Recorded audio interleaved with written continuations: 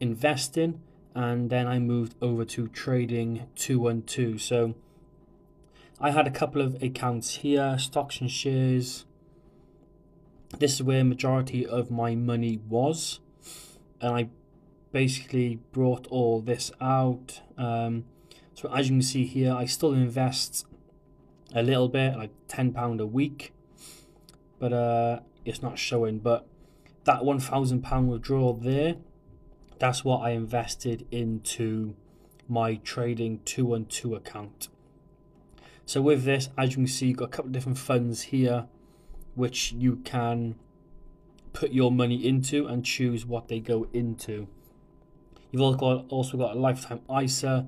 This is where you can save for a house, and that's pretty much what I done.